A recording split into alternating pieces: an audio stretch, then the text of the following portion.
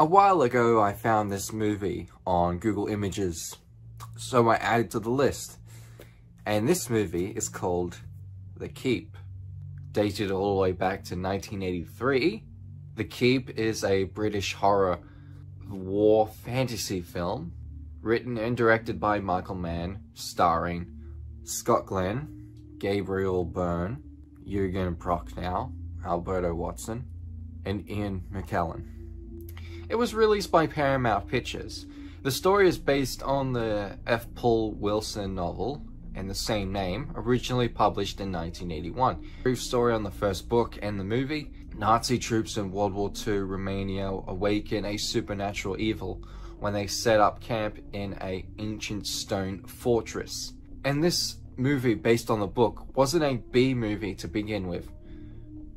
Was going to be a big film. But so much history of interference and clips and plot taken out, as well special effects guy who worked on 2001 Space Odyssey and etc. He sadly passed away in between the film being made, and everyone else had to quickly hire another person. Unfortunately, the film was never properly finished and went against the director's vision in every way. And the actors are upset as well. Michael Mann himself. Clips and plot and battle between the supernatural beings are lost to time. However, I'm editing this film and adding the alternate ending and adding missing sound effects and some polishing as possible. Plus, the film is only 86% complete, so it's a little bit, just a little longer. This is not an official thing, as people in the past already tried restoring this film, also on Blu-ray, but can't get the rights and unable to get the extra stuff, and mostly the director refuses on behalf. Maybe it's probably because out of fear and being screwed over again. What do I mean by that is that studios and productions and the companies that provide the movie for you back then and in the late 2000s, they would heavily use screen testings, and just like they would botch the film to make it like PG-13 in order to get the biggest variety of people audience, which ends up ruining loads of films. But in this case, they just quickly rushed the movie because they had a lot of money in their hands and they can make a lot of money and profit out of it. Big critics at the time had mixed feelings about the film, and looking into the interviews of Michael Mann, and so many videos out there already on YouTube covering about this film, the making of this movie, behind the scenes, and the extra stuff that was deleted, and some of the interviews of Michael Mann when it was aired on TV. He wanted to have like a dream aesthetic of the book. Now the thing is, misconception on the director's movie. His, besides heavily interfered, his vision of the film. Now, he didn't want it exactly to be spot on to the books. He was intrigued about the book, the story, and he was hoping he would take the book and make it into his own kind of dream logic. I haven't got the book because it's bloody expensive and hard to get. The Keep, I don't know, there's a lot of people saying that it's to do with vampires, and there's people saying it's to do with demons, and there's people that saying it never had to do with vampires. People thought they were vampires, but they're demons, so I don't know. Speaking of the book, The Keep, written by F. Paul Wilson, but I didn't know there was a book series called The Adversary Cycle. The Keep was in 1981. The Tomb was in 1940. The Tomb was in 1984. The Touch was in 1986. And then Reborn was in 1990. Reprisal was in 1991. And the final one, Night World, was in 1992. Now, I didn't even know this was a series of books.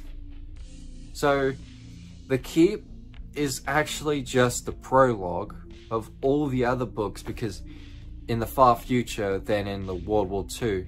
The rest set in current years. I recommend you looking into the books because they're very interesting. There's a lot more information, a lot more to do with the main villain, Mosala, and some new characters, and some intriguing stuff. Now, what I've done here is that I spent nearly 5 weeks, I think it's 5 weeks, repolishing this Michael Mann's The Keep film. After all the information I've gathered and found, I tried to restore the film, including quality, color, scenes, and missing special effects. Let's go through the differences between scenes and this. I finished the film. I got so tired and I want to move to other stuff. I'm gonna later, in the far future, I will re-render this film properly, because unfortunately the program didn't render it properly in terms of quality wise, so it looks a bit pixelated here and there. Besides that, it's a massive improvement in terms of color and some little details here that you probably miss or don't. And I actually added the alternate ending and added its special effects. I also added a little extra ending at the end of the film where it has a blog of the characters and what happens in the current year. Now, first let's start with the scenes between the original scenes and my scenes in terms of color contrast and color wise. Is that the entire film I've edited all the way through, contrasting different colors, sort of a transition more fluid, so you can barely tell, but it's all there. You can't tell. But so it gets to colorful. Sometimes you get a bit of blue, more prominent blue, a bit more orange, a bit more saturated, a bit more gray. You know, all these go throughout the film. Now, let's start with sounds. It's between sound audio and that, and my re-edited version of the film. This includes not just added sound effects, but also prompting up the audio, as most of the audio in the film was either staticky or you could clearly hear it was clearly dubbed over and they didn't polish it up properly. Digitally edited the audio of the characters and what they're saying, so it's more clear understanding what they're saying. Because when you watch the film, it's very hard to hear what they say. You have to turn up the volume as everything else is extremely loud, including the music. So yeah. Not very well, sir. Why not? We should be in Russia. For what? The final assault on Moscow. We could transfer. But by the time you got there, Russia would have gone like France, Belgium, Holland, all the rest. We are all done fighting. Now we are the masters of the world.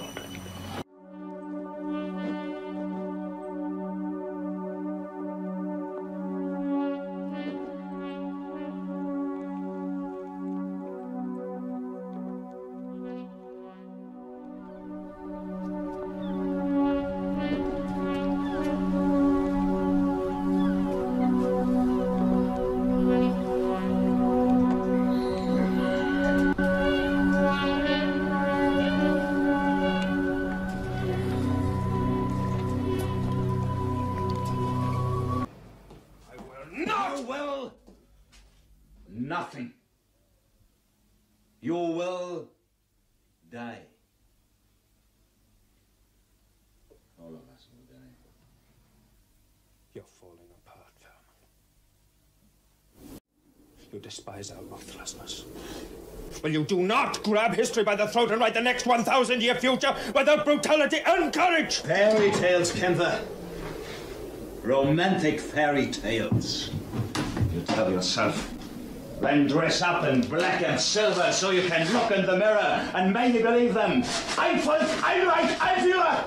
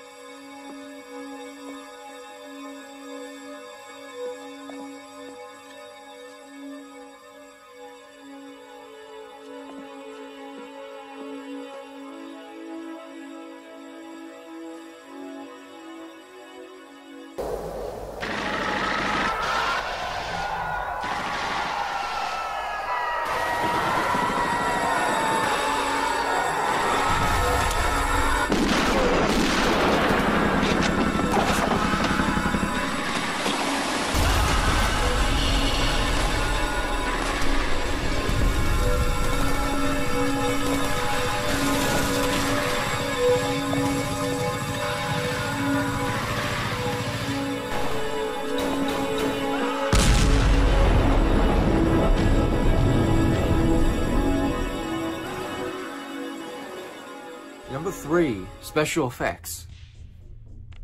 Now, I try not to go fully far into the George Lucas realm of adding too much overlaid the effects in like of the original Star Wars films. No, I try to get into more of just adding what was missing, what felt missing in the scenes. Not let's overly make it more supernatural, just some bits here and there that felt needed. In the realm of what 1983 would have done if the special effects guy was still there. So if it was at one of the German soldiers find a cross that's glowing and he goes towards it and he gets his buddy and they open up because they thought it was silver, you know, silver and treasure to them, and then probably be more silver. Unfortunately, they released the demon that's kept in the keep, prisoned. Both of the soldiers die. The first one gets obliterated from the inside of the tunnel. The other one gets flown back while his soul and him evaporates into pieces. His soul getting sucked out is that I add a glow effect around his face, hands. So it's a brief little scene, but it's a big improvement. You'll see. And I also added effect with the villain Mosala, his eyes. I made them more glowy, made them more promptly, and some scenes you will get where his eyes glow more radically out of anger or just out of pure evilness, I guess. And some scenes where I added some like just quick flashes of light, like explosions or some shooting with the guns, or the scene where Mosala restores Ian McKellen's character to get on his good side, you know, use him, you know, make him healthy again as he has an ill sickness that traps him and he's slowly dying from it. Most of the entire movie is color contrasted, but with more sound effects, and it was such a pain to edit. But I think my favorite special effects edit out of the entire film is the ending. So I added more color contrasting. I added some more prominent the light up eyes, and I even added a little subtle special effects edit here, and you can't even tell unless you've seen the original edit. There's a hand difference, like Mosala's hand. In the original edit, it puts his hand, he's about to kill the main characters, but in my edit, you can see his hand, a lightning bolt effect on his hand. That's piercing. So I added that, which is a little extra something, but I think it works because he's about to kill them. And I think my favorite bit is that the demise of Mosala, it's the talisman with a pole thing connected to it, but in the books it's a sword. So here's a bit here, bolt of lightning from the talisman.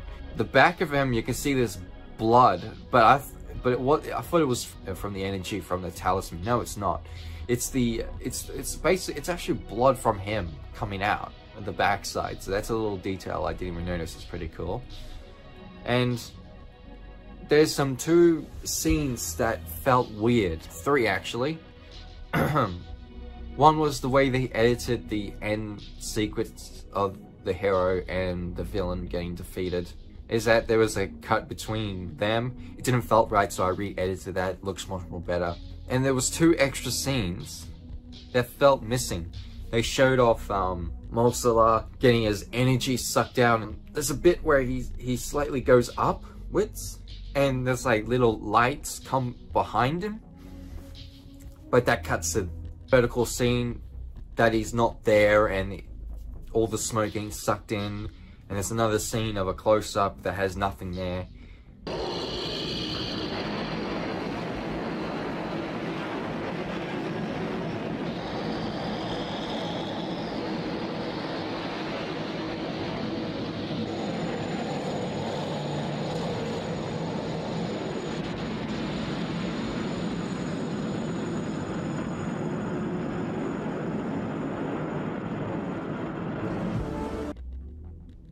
And it just felt like there's a scene where Mosala has lightning behind him, but he gets light effects all over him, and then he just evaporates and gets sucked into the bloody gateway to the prison or whatever. And there was supposed to be like a scene where his hand reaches out and goes back in. That was like my preference, that I actually really well edited in.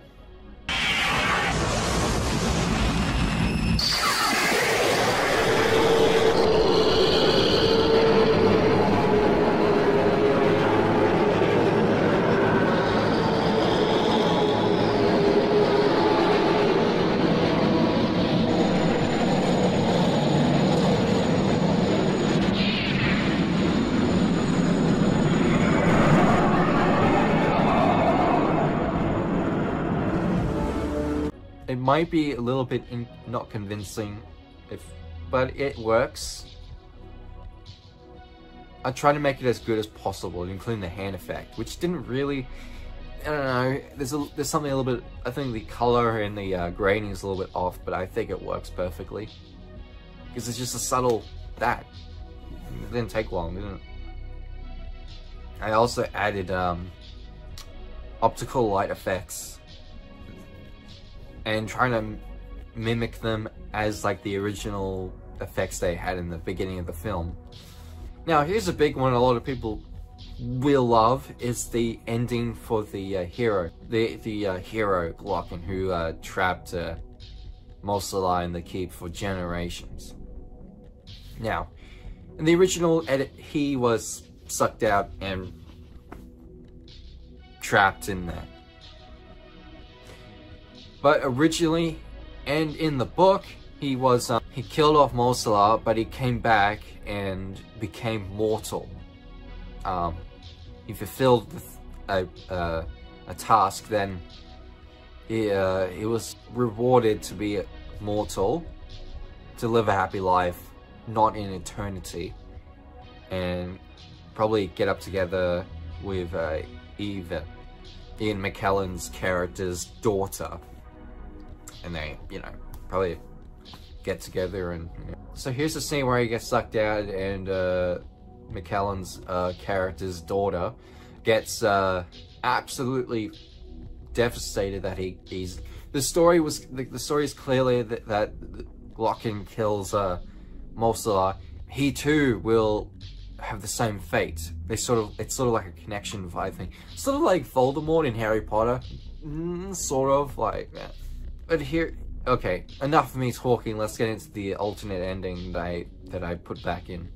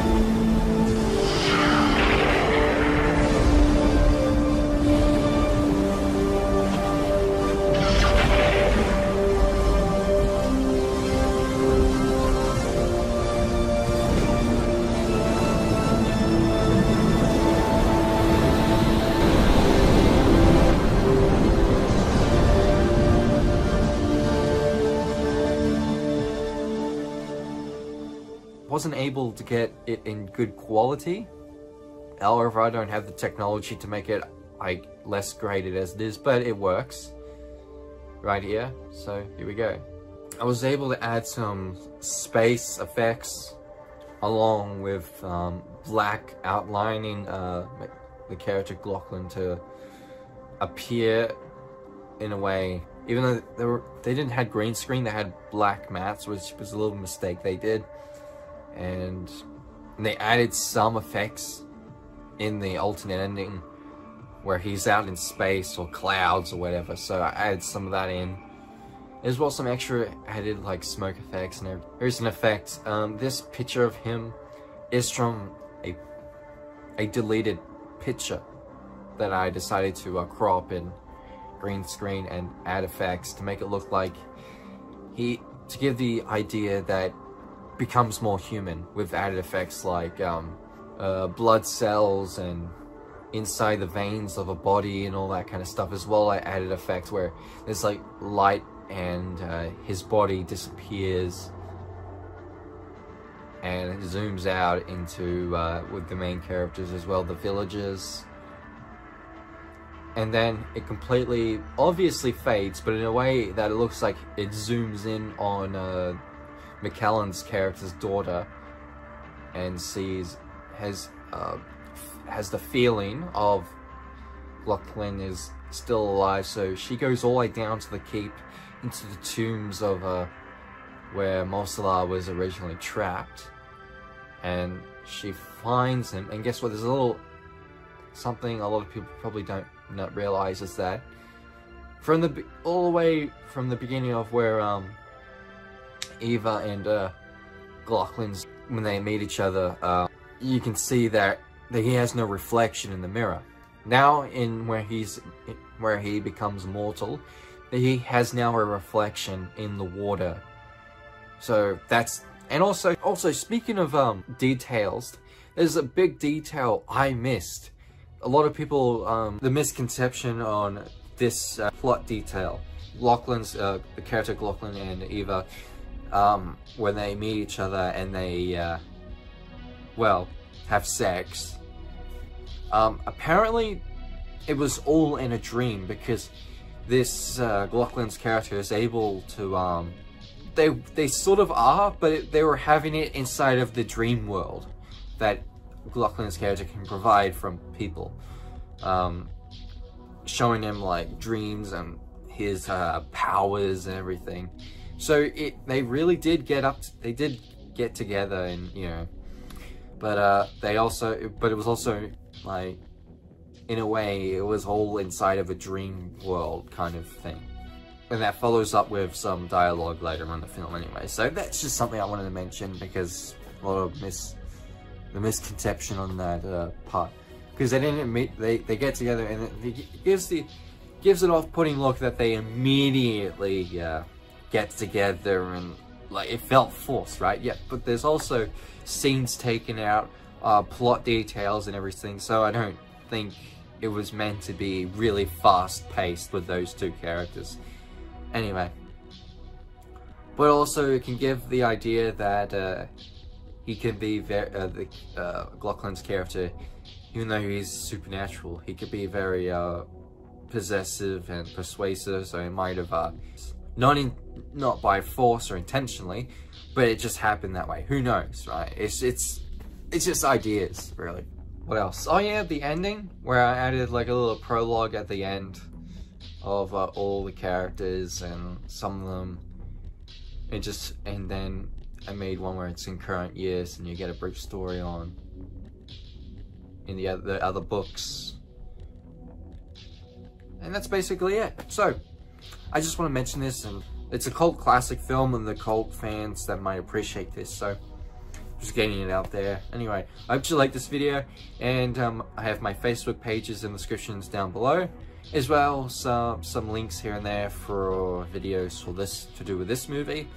And in the future, I will get around to getting a Twitter or Instagram page. I wish I got one sooner, because I sort of want to boost up, I want to get myself more out there. Speaking of weeks ago, in another video I mentioned a film festival, and I had to quickly make a film in has to be 5 minutes. I'll talk more about that, but I've won awards, and I was very, the film I made was very successful, and got an award for best concept. So anyway, see you guys.